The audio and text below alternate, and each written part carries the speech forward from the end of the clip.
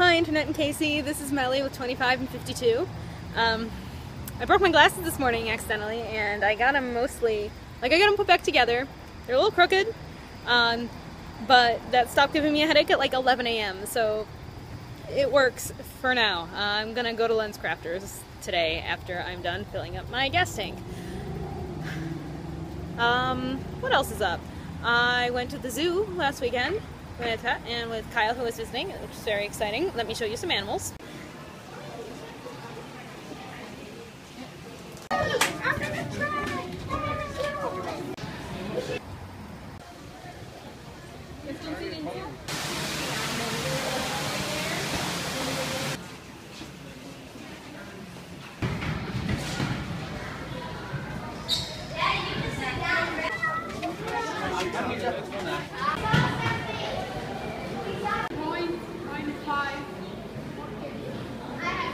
Those are some animals. Right now I'm, getting gas, whatever. I don't know what else to talk about. So the government shut down. I went to bed, early that night that it was, gonna happen, and then I woke up in the morning and read tweets and just like, nope. That was the nope of that morning. The nope of this morning was dropping my glasses and picking them up in 2 pieces. Hopefully there won't be a nope tomorrow morning. I'm running out of nopes.